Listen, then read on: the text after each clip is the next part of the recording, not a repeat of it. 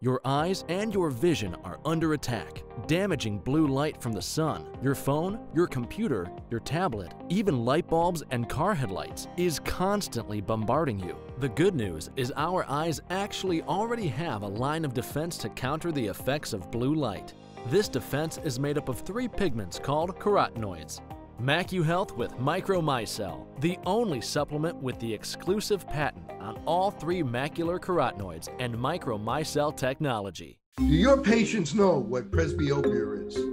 There are people who are afraid of the press. Have you talked to your patients about multifocal contact lenses? I've heard the bifocal, but not multifocal. Exactly, not multifocal. Do you need help with your multifocal strategy? Learn more at the conclusion of this episode. With more screen usage and indoor time, myopia, also known as nearsightedness, is increasing and getting worse in children. Now, certified eye doctors can prescribe MiSight One Day, the first and only FDA-approved soft contact lens to slow myopia progression in age-appropriate children. Visit CooperVision.com to find a Brilliant Futures certified eye doctor near you. Hello and welcome to the Open Your Eyes podcast. I'm Dr. Kerry Gelb, the host of the documentary Open Your Eyes. If you're new here and you like our interviews, press like, subscribe, share, and hit the bell to get notifications of great new interviews. Also, please leave comments. Great news, you can now watch our full-length documentary Open Your Eyes on Amazon Prime, Apple TV, iTunes, Google Play, and YouTube movies and shows. Optimal omega-3 red blood cell levels have been shown to help many body systems. Omega-3s decrease the risk of cardiovascular disease, joint pain, and can help memory and improve dry eyes. Most people are not aware that there is an easy at-home test that can measure your omega-3 levels. Today's guest, Dr. Bill Harris, PhD, co-inventor of the Omega-3 Index. This groundbreaking test has been used in over 200 clinical studies.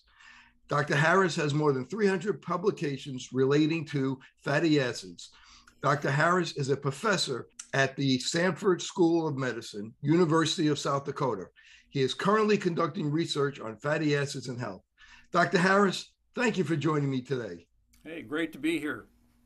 You know, Dr. Harris, other than cardiologists, eye doctors probably prescribe more omega-3s than any other profession. Well, I'm glad to hear that, but I wish it wasn't true. Well, you know, there were more doctors doing it too. You know, it gets confusing. You know, with fatty acids. You know, people. You know, between omega-3s, omega-6, omega-9s. So if we could start off there, where you could kind of help, you know, with some of the nomenclature. So let's start off with what are fatty acids? What are omega-3s? Let's start with omega-3s first. Okay, well, omega-3s are, well, I guess I probably should start with a fatty acid because that is basically the whole world we're living in. Fatty acids are simply carbon chains, a single chain of carbon atoms. That's a fatty acid. And it has a acid group, which is why we call it a fatty acid, on one end, chemically speaking, and on the other end of the molecule is just the end of the molecule. And these are what the best mind picture of a fatty acid basically is to think about a bottle of vegetable oil in the grocery store, or a butter or Crisco. Those things are made 95% of fatty acids. They're in what's called a triglyceride form. Means 3 fatty acids hooked together on one molecule, but that's fundamentally they're fatty acids. And fatty acids are fats. If fats are solid at room temperature, oils are liquid at room temperature, but they're all fats together. The omega-3s, you alluded to 3 different omega classes. There's more omegas than that, but the important ones are really the omega-3 and the omega-6, because those are the 2 families of fatty acids that we call essential, meaning we can't make them in our bodies. We can pretty much make all the other types of omega fatty acids, but the omega-3s and omega-6s are unique in that we have to have them in our diet. So the omega-3s and 6s, the name isn't just pulled out of blue sky. It means something. If you think about this long chain of carbon atoms that I call a fatty acid, and one end is the acid group, and in chemistry we call that the first carbon. We call that the alpha carbon. That's the beginning, and then at the very end of the molecule is the omega carbon, alpha and omega, from the Greek alphabet, beginning and end. Sometimes we call that last carbon the nth carbon, the last carbon. So we'll get omega -3 means that the first double bond in the molecule, so typically most of the bonds between the carbon atoms are single bonds in chemistry. Sometimes we have double bonds, and that changes the structure.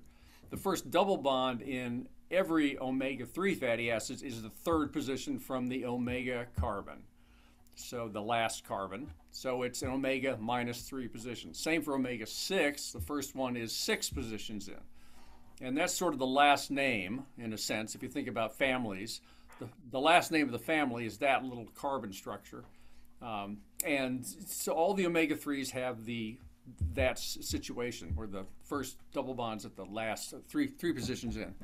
And then there's about 4 or 5 different members of the omega-3 family. The ones we're most interested in are EPA and DHA, which are the 2 omega-3s that are in fish oils that come from the ocean, fundamentally. There's one other omega-3 that's called alpha-linolenic acid, ALA, and that is a shorter chain, to come more of a second cousin in a way, and that's what you hear about in flaxseed oil or perilla seed oil, chia seeds. They have that one. But that particular omega-3 fatty acid, ALA, doesn't really impact the omega-3, the good omega-3s in the body very much at all. So we really focus on EPA and DHA, the marine ones. So that's the omega-3 story. So the ALA, how much of it actually gets converted to DHA or EPA? Rule of thumb, less than 5%, maybe in some studies less than 1%. And is there any benefit to eating flax seeds or hemp seeds when it comes for ALA for energy, or does it help us in any way? Well, I mean they're fine. Those products are fine. Traditionally, things like flaxseed might be used for constipation as fiber, in a sense, in the diet to improve GI function, or so you don't get constipated. That kind of thing keeps things moving. But from the omega-3 side, they don't really add much from an omega-3 benefit. But they're fine foods, fine products for other reasons, but not so much for the omega-3. One time it was felt that flaxseed oil, taking a lot of flaxseed oil, can increase the risk of prostate cancer. Is that something that's still thought of, or is it something that you even thought about in a while? Well, yeah, I haven't seen that. I mean, there was a time when there were some studies that suggested that. I think that has been put away. The average intake of alpha-linolenic ALA, the plant omega-3 in America, is like 1.5 grams a day, something like that. So it's a quarter of a teaspoon amount of ALA, fatty acid, and that's fine. That serves our needs perfectly well. But again, it doesn't give us the EPA and DHA, which are, so the ALA is, just to be simple, 18 carbons long, and it has 3 of these double bonds. EPA and DHA are 20 and 22 carbons long, so they're considerably longer molecules, and they have 4 and 5 and 6 double bonds. So they are chemically very different structures, more complex structures, and it's just hard to go from that more simple ALA structure to the EPA and DHA. At one time, patients would think they would take a spoonful of flaxseed oil, and they thought they were getting the same benefit if they were taking a spoonful of DHA, EPA, or fish oil. That's right. That's called creative marketing. It's called deceptive marketing, in my view, because the people that are selling flaxseed oil will say, full of omega-3, which is literally true. It's a little deceptive because people don't realize that the best omega-3s are the EPA and DHA, which there's none of that in flaxseed oil. So let's move on to DHA. I don't know what you feel is more important. Some places say DHA is more important. Other places say EPA is more important, but we know they're both important. So tell me about DHA and what it does for us. Yeah, DHA, so that's the longer, the bigger of the two marine omega-3 fatty acids, EPA and DHA. DHA is unique in that it is a major component of the brain and of the retina, of the eye. The body is designed to put this particular fatty acid in places where there's a lot of electrical activity, and that's certainly true in the brain, and it's certainly true in the eye. Actually, it's one of the other rich sources is in the testes. That gland in the male is very rich in DHA. There's a lot of fluidity needed for spermatozoa to move. So DHA has its own characteristics. It's of the EPA and DHA, if you just look at any tissue in the body, but besides just the brain and the eye, if you look at muscle or liver or red blood cells, you'll see that DHA is by far the predominant omega-3 fatty acid in the membrane, and the body is built that way to put it there. So like in red blood cells, for example, which is a tissue we use a lot, about 85% of the EPA plus DHA, 85% of that metric is DHA, and about 15% is EPA. I don't know that necessarily means importance. You can have something present in a very small amount and have it be very important. So I can't put a scale on that, but as you said, these two fatty acids always come together in nature, in the foods we eat, and if we eat fish.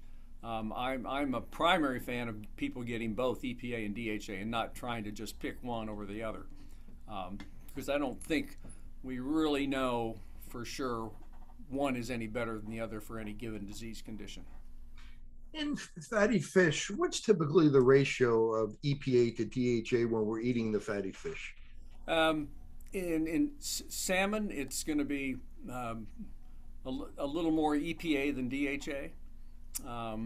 And some of the, and that same is true in most fish oil supplements. And those fish oil supplements, the standard ones, the basic garden variety fish oil pills, are coming from anchovies off of the coast of Peru, and they're about 2 parts EPA to 1 part DHA. But their tuna, for example, is much richer in DHA than EPA. So it varies by fish, and you know, fish don't make omega-3s, just like we don't make omega-3s. They have to eat them, and they eat it. So the omega-3s come from their diet. The original source of omega-3 fatty acids in the ocean is kind of single-celled microorganisms, plankton, microalgae, which are essentially plants and will convert sunlight energy into making the omega-3s, and then those omega-3s, once made, follow their way up the food chain into the fish and eventually into us. I think there's been a number of studies that are done on vegetarians to show that their omega-3 index, which we're going to get into in a minute, is very low in vegetarians. And because they don't eat fish, but they can take algae supplements. Is that correct? And increase their omega-3 index in the red blood cells. Right, and it's a good point, because obviously, like I said, the original source in nature of these omega-3s is a few specific species of microalgae, single-cell plants is really what they are. And people have been cultivating these and growing them in big vats in Iowa, where you could just create a lot of these things, and they harvest the omega-3s and they use that. It's a plant-derived EPA and DHA. And that's, we'll call that an algal oil coming from algae. Not from any algae, but from very specific algae. It's not seaweed. And that is a very good source of omega. It's kind of an expensive source because it's a lot of work to get it. But it's a very good vegan source of omega-3s that's available in capsule form, EPA and DHA. One thing that gets very confusing is that they tell pregnant women not to eat fish because of the content of mercury and maybe other toxins that may be in the fish, but we know that for intelligence for the baby, it's very important that they have omega-3s, especially DHA. And how could a pregnant person, a pregnant woman, overcome that hurdle? There's a lot of misinformation there too, honestly. The prescription or the advice to not eat fish is just totally incorrect. The recommendation is don't eat one of 4 species of fish: shark, tilefish, king mackerel, and swordfish. Okay, so there's 4 fish that are particularly rich in mercury. While you're pregnant, don't eat them. But that leaves like 1,000 other kinds of fish you can eat, and that gets completely lost. Salmon is a great source of omega-3. Sardines, and they have virtually no mercury in them. So they should not be avoided by pregnant women. And the other point is that when we've actually we've done studies of the relationship between fish intake during pregnancy in populations and pregnancy outcomes and the development of the children, it's very, very clear that the higher the fish intake, the more, the better the intelligence or the cognitive function of the baby is, regardless of the mercury intake. The mercury level is irrelevant to that. In fact, in some studies where they've kind of just looked at mercury levels and outcomes in certain places around the world, the higher the mercury level in the kid because of eating fish, the better their cognitive outcome. Because the mercury is a marker for eating fish, because that's why, but the mercury's not hurting them.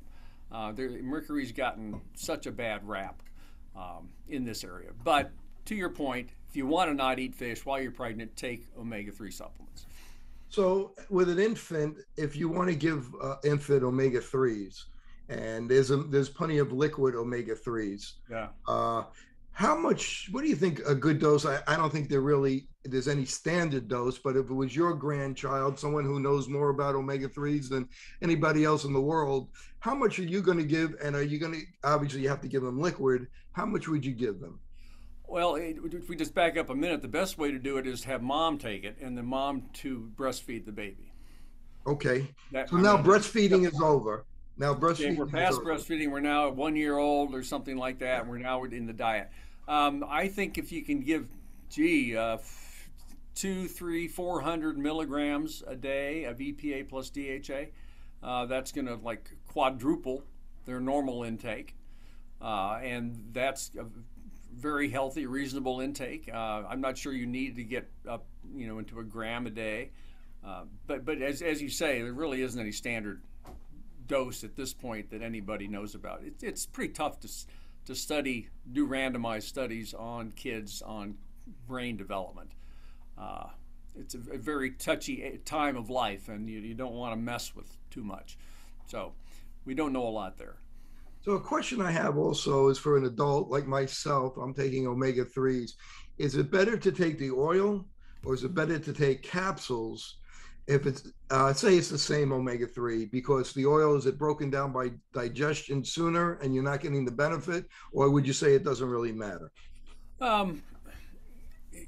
Number one, taking it's the important thing, and if you can't stand the oil, take the capsule. That's better. But presuming your question is if you have an equal opportunity to take it as a liquid versus a capsule, take it a liquid. Take a liquid. You think liquid is better? Yeah, it digests. It certainly gets emulsified in the stomach and the small intestine faster. You don't have to actually digest the gelatin capsule. So that's the better way to do it. And when we look at EPA,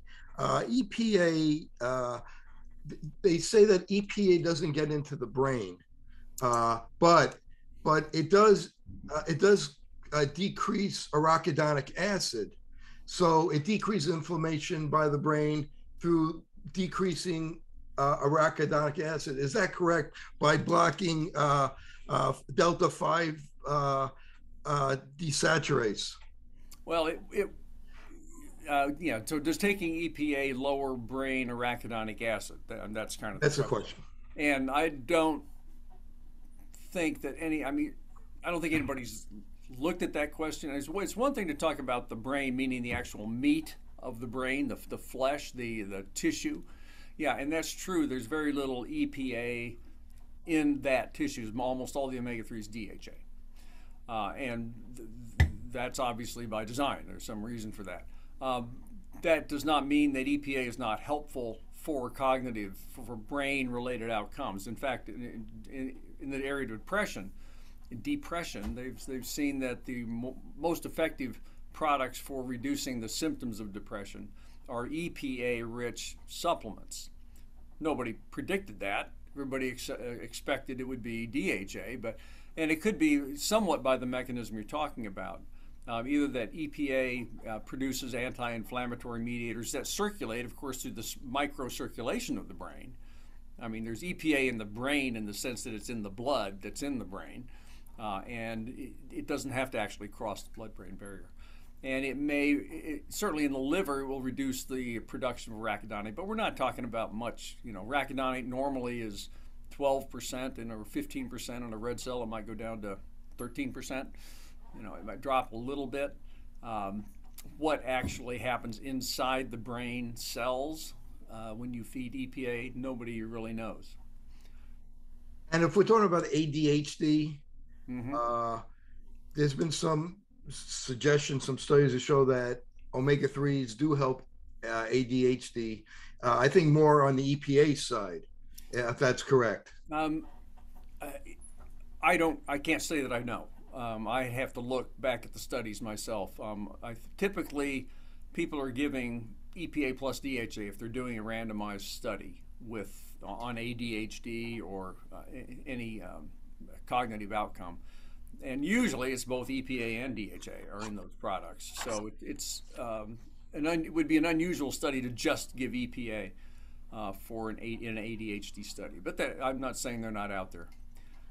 And is there a risk of giving too much omega-3s because the DHA part of it can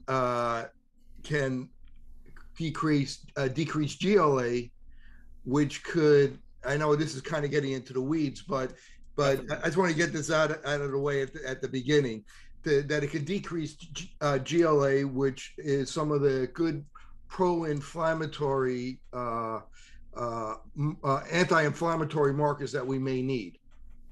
And would you have to give back GLA? If you're going to take a lot of omega-3, should you also take GLA is really the question. You're asking some good questions here, Kelly. I'm not sure that, I don't think we really know the answer to that question. Of course, GLA is an omega-6 fatty acid, which we haven't really gotten into too much, a precursor for arachidonic acid. And so, yes, if the more omega-3 you take, the less you kind of block the production of the long-chain omega-6 fatty acids like arachidonate through GLA. I would not be surprised if it would be beneficial to take long-chain, if you're taking fish oils, to also take GLA. But I can't say I've ever seen a study, nor have I looked extensively. But that's not something that something that you think about. Like if you're going to take 4 grams of omega-3s, you're going to say to your son or your daughter, I want you to take GLA as well. I wouldn't say that, but it's not because I know that not to be true. It's just that it's something I haven't examined carefully to know. And I probably wouldn't be telling my son or daughter to take 4 grams of EPA and DHA. That's way more than is physiologically necessary. We think once you're up to maybe 1.5 or 2 grams, you're probably in the sweet spot for long term. That's kind of the Japanese intake. That's a population we like to look at as healthy in several ways. Longevity. So about 2 grams, you would say, is a good preventative dose. Yeah, absolutely. 1.5 to 2 grams, you'd say, is a good preventative dose. Right. Going up to 4, 5, 6, 8, 10. I mean, you can do it. Is it really providing any additional benefit? I don't think so. Do your patients know what presbyopia is? There are people who are afraid of the press. Have you talked to your patients about multifocal contact lenses? I've heard the bifocal, but not Right, multifocal. exactly, not multifocal. Do you need help with your multifocal strategy? Learn more at the conclusion of this episode. MacuHealth, your science-born and tested solutions for visual performance, macular degeneration, and dry eye syndrome. New products coming soon. Embrace the science. Do you think if you're taking, there's a magic number that if you take where you have to worry about blood thinning, like aspirin? Yeah, right. That's a very good and common question. And the whole idea that omega-3s thin the blood to the point of causing you to hemorrhage came from studies in the Eskimos in the 1970s in Greenland.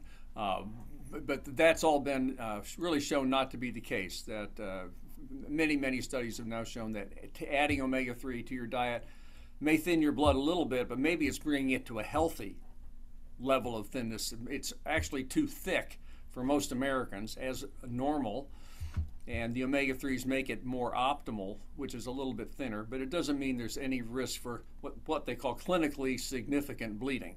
I mean, the blood might last a little bit longer when you're shaving if you cut yourself, but that's probably a good thing. It's a marker of health, not a marker of concern. So even if you're on warfarin or taking aspirin, other blood thinners, the omega-3s on top of that don't increase risk for bleeding. And so you talked about certain type of fish that have the omega-3s, and you mentioned salmon. What are the ones that you think are safe as far as mercury levels that we could take, that we should eat on a regular basis? Kind of an acronym that's developed called SMASH fish, S-M-A-S-H. Salmon, mackerel, S-M-A. Anchovies? Anchovies, thank you. Whoever eats anchovies other than on a Caesar salad, I don't know. And then herring? Back to sardines and herrings. Herring, okay, good. Yeah, that's the group. So those are, those are oily fish, we call them. And those are the ones that have the most omega-3 per serving because they have a lot of oil per serving, have a lot of fat. And there's quite a few fish that have very little fat. They're very low fat fish, white fish. I think tilapia is kind of a great example. Cod, there's almost no fat in the flesh. They store their fat like cod, very familiar, cod liver oil, because the cod is a species that doesn't store fat in the flesh, it stores it in the liver. And so the flesh is very low in fat. So if it's low in fat, it's going to be low in fatty acids, and it's going to be low in omega-3, because there's just not much fat there in the first place. So let's talk about omega-6 now. If you could explain omega-6, it's also essential. We have to eat it, but maybe too much is not good, and a lot of it has to do with processed oils. So if you could tell us the benefits, the good, the bad, and ugly about omega-6. Omega-6 is, again, it's a whole series of fatty acids. The classic example is things like corn oil, soybean oil, the seed oils were the richest sources of the omega-6 fatty acids in our diet. We can't make omega-6 fatty acids. We have to have them. And they do play a multitude of roles, good and bad. I think they've gotten an unnecessarily bad reputation, honestly, to the point where people want to avoid them, and I think that's probably a mistake. Because the omega-6, there is a balance, EPA and DHA versus the omega-6s. There is probably some optimal balance. But I think both EPA and DHA and the omega-6, the name of the fatty acid that we eat is called linoleic acid. It's very much a partner to alpha-linolenic acid that sound a lot alike. The ALA is an omega-3, the linoleic acid is an omega-6, but they're both 18 carbons long, and that's the one that we eat a lot of, and I think to our benefit, frankly. We've done a couple of studies published recently where we've looked at blood levels of the omega-6, linoleic acid, the one that's supposed to be so bad for us. We looked at blood levels in tens of thousands of people, and we've then followed those people over several years to see who develops heart disease and to see who develops diabetes. The idea being, if the omega-6s are bad, high blood levels of them coming from high intakes, of course, because you can't make it. The only place to get it is eating it. So a high blood level should be associated with an increased risk for inflammatory-based diseases like heart disease, like diabetes. But the opposite is true. What we found and published is that the people who had the highest omega-6 levels in the blood had the lowest ultimate risk of developing heart disease or diabetes. And so I think with data like that, it's hard to make the case that you should reduce your intake of omega-6 fatty acids, because that's just going to, if these observations are true, it's just going to increase your risk for heart disease and diabetes. So I don't encourage people to lower their omega-6. The problem is we haven't got enough EPA and DHA. That's where we need to laser focus. That's the problem in America. It's not an omega-6 problem. The problem is the lack of EPA and DHA. And what do you feel is the best place to get omega-6? What kind of foods? Anything that, well, salad oils, I mean, it's a kind of a common thing because that's where you get the oils per se. People will use canola and olive oil, which have very little omega-6 actually. Those are fine oils, but that's not a good place to get omega-6. I think people should not make an effort to avoid it. They're really in quite a few foods. Actually, a lot of processed foods have some soybean oil. That's the principle. In America, like 70% of our omega-6 comes from soybean oil, and it's mixed into lots of different kinds of foods. And I just think we need to not make it such a black hat, black hat, white hat story. The omega-6s are good, it's not something to be avoided, not something to be intentionally not eaten. But we could get them from good sources like cashews, hemp, nuts, almonds, some good nuts, and we could get them from good rather than processed foods. We could get them from good things rather than processed sunflowers and sunflower oils or soybean oil. So we could get it from good food. For a while now, and I know this is controversial, is the omega-3, the omega-6 ratio. I don't know if you want to comment on that. I know that's been somewhat controversial. We thought for a while we want, now, we want a ratio of like maybe 4-to-1 of omega-6 to omega-3s, but we're like 20 to 50 to 1, which causes more inflammation. And how do you feel about that? Well, let's start with, what is the real omega-6 omega-3 ratio in the American diet? If we just look at the data from the intake surveys, it's 10 to 1. There's 10 omega-6s. So people, I hear what you just said, Kerry, 20, 30, 40, 50. Well, okay, maybe you can find one person that's got that kind of a complete imbalance, but the average is 10. My brother. Yeah, I mean, it's anyway, let's just talk about the truth. The truth is the average is about 10 to 1. Okay. I still don't like the ratio. I don't like ratio thinking because of some things I've mentioned. Number one, the omega-6s are good for us, not bad, and that ratio implies kind of there's a black hat, white hat, good guy, bad guy thing going on. Right. And that's not necessarily true. Number two, when we use, scientifically it's imprecise to say omega-6 and omega-3 because we're not defining which fatty acids you're talking about in the omega-6 class or which fatty acids you talk about in the omega-3 class. Because the omega-3s in your ratio could be all ALA and no EPA, DHA, and that's not good. Or it could be all EPA and DHA and no ALA, and that's good. The omega-6s, we've seen some omega-6s are associated with benefits, some are associated with not so much benefit, increased risk, but there's 7 or 8 omega-6 fatty acids. So which ones are you going to pick? If you pool them all together, you're saying, well, they all do the same thing. Well, they don't. So that's not true. So the imprecision of just saying omega-6, omega-3 is wrong. The third point is you can have a good or a bad ratio if you have high levels of both omega-6 and omega-3. You can have the same ratio. You can have almost deficient levels of omega-6 and omega-3 and have exactly the same ratio as you've got. So that's another problem with it. So I just don't like it. I like kind of, that's why we came up with the omega-3 index, which we'll talk about later, which is ignores the omega-6. It's all about EPA and DHA, and that's what we need to focus on. We need to get our patients to focus on improving their EPA and DHA levels. Don't get caught up in the weeds of the omega-6, omega-3, and worry about what the Paleolithic diet was or what our ancestors 50 million years ago were eating. We don't know that stuff. And it's, anyway, I get hot about that one, Kerry.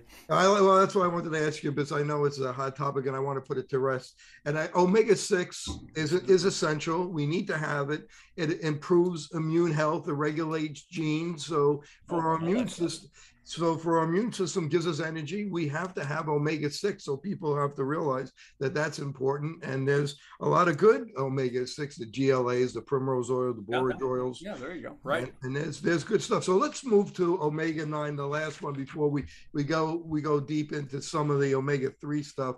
But I want to get the omega-9s, which isn't essential, right? That's correct. Omega-9 fatty acids simply have the first double bond in the 9th position, counting from the omega carbon.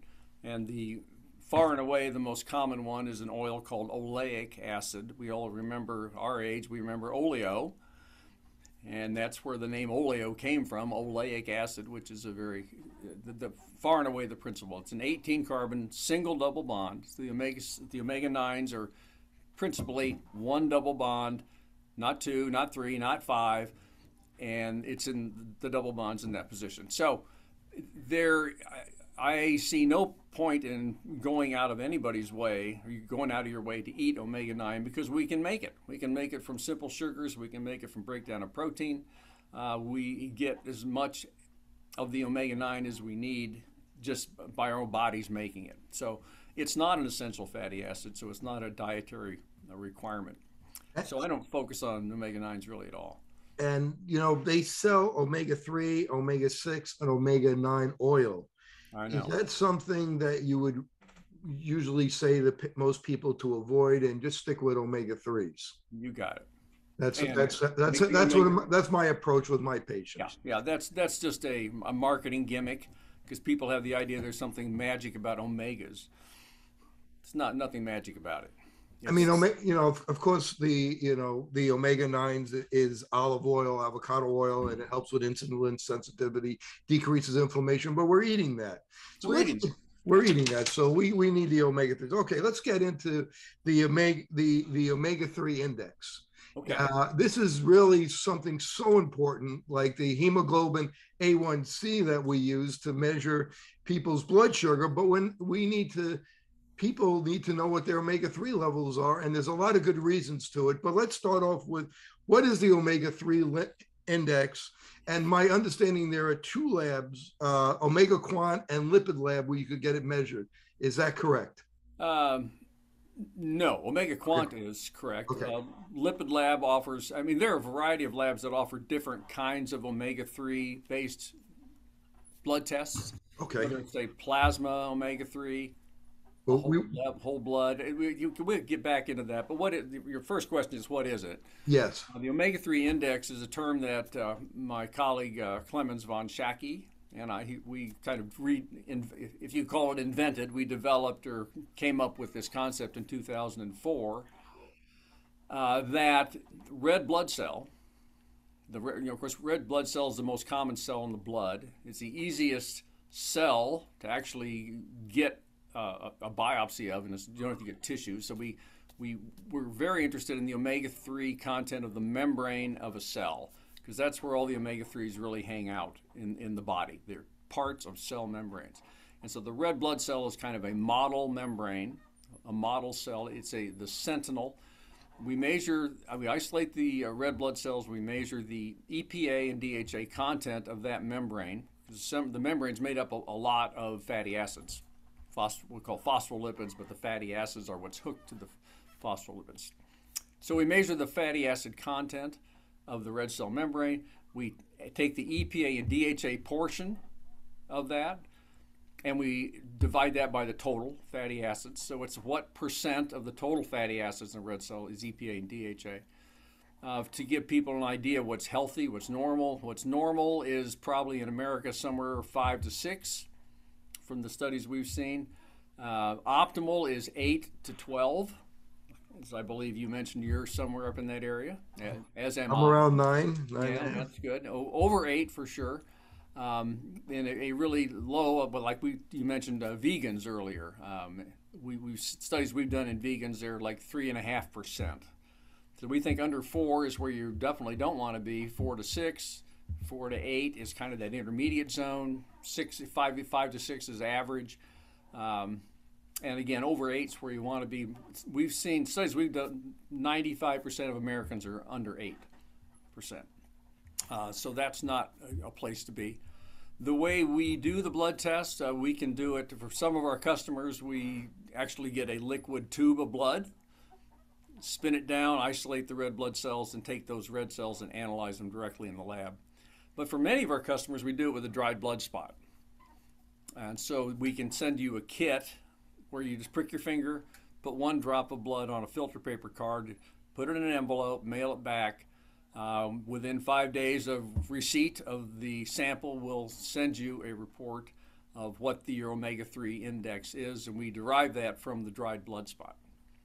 And blood, just to make it, this is obvious, I guess, if you think about it, blood is really kind of 50-50 plasma and red cells. It's a mixture, and there's fatty acids, omega-3 fatty acids in the plasma. There's omega-3 in the red cells. So when you do whole blood, you're getting an average of the two. And from that value, we're able to estimate what the omega-3 index is in red cells. Now, if you go to OmegaQuant.com, you don't need a prescription. You could do it yourself, and somebody at home could take the test. Is that correct? Exactly, right. Excellent. Now, you mentioned the fatty acids, so there's about 64 fatty acids, and then you divide it by 3, and that's how you get the number? Yeah, I mean, the typical slide I will put up at a presentation is a picture of a red blood cell, kind of a slice away from it, cut it away, and you look at it and you see on the inside there's a membrane. There's what we call a lipid bilayer in chemistry, the outer and inner layer of the membrane. And that's where the fatty acids are. And in the cartoon that I use, I have a drawing of a section of that membrane that's got 64 fatty acids in it. There's millions and millions of fatty acids in any given red cell, but just for teaching purposes. And I'll show 64, and then I think in my cartoon I show 4 different fatty acids that are EPA and DHA out of the 64.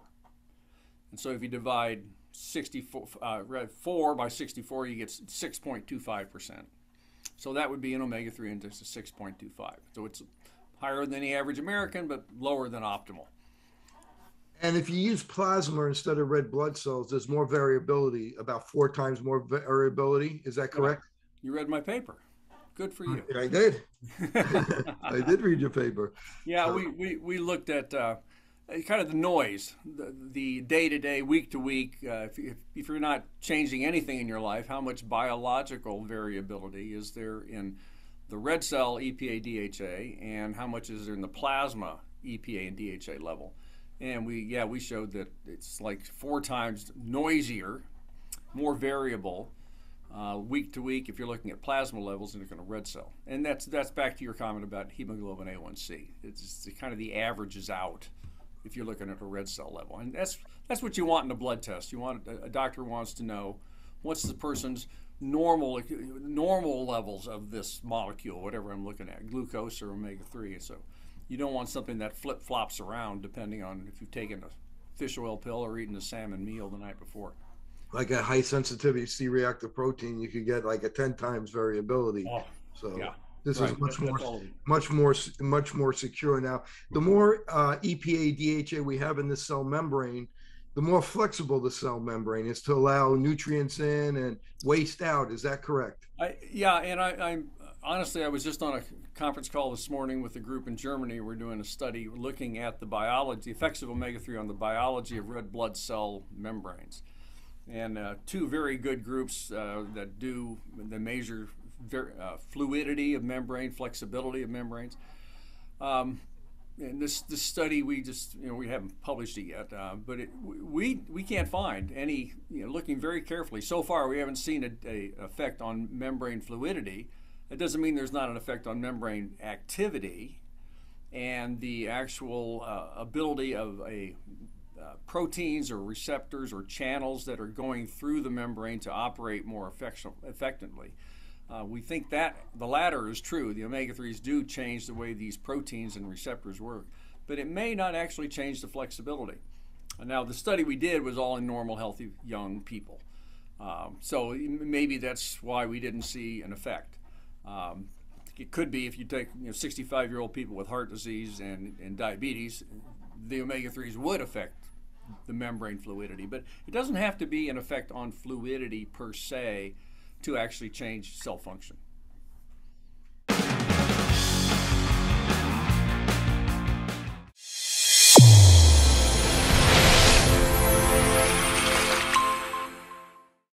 Your eyes and your vision are under attack. Damaging blue light from the sun, your phone, your computer, your tablet, even light bulbs and car headlights is constantly bombarding you. The good news is our eyes actually already have a line of defense to counter the effects of blue light. This defense is made up of 3 pigments called carotenoids.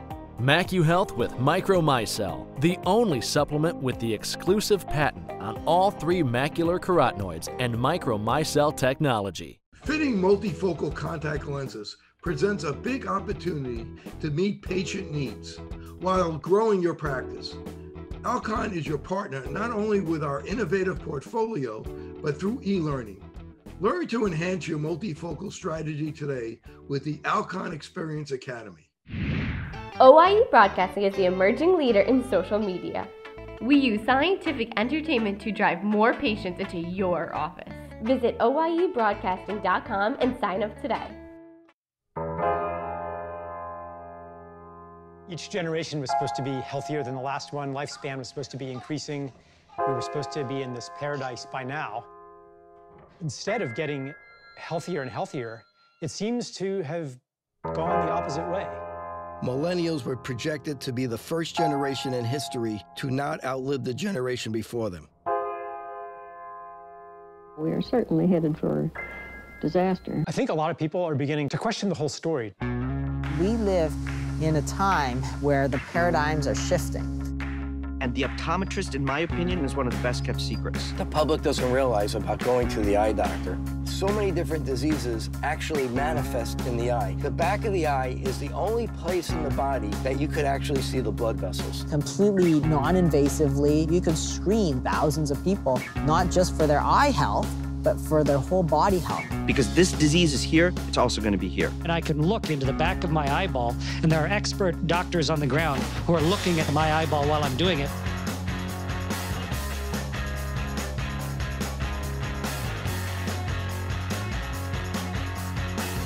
The eye is the canary of the mind. The eye is the kingdom. Will everyone please open their eyes?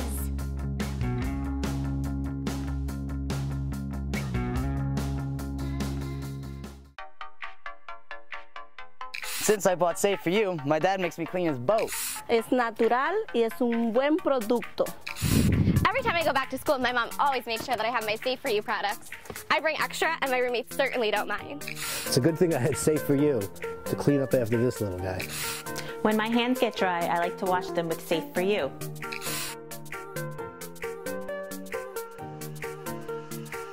And most importantly, the reason why I buy Safe for You is because it's safe for me and you.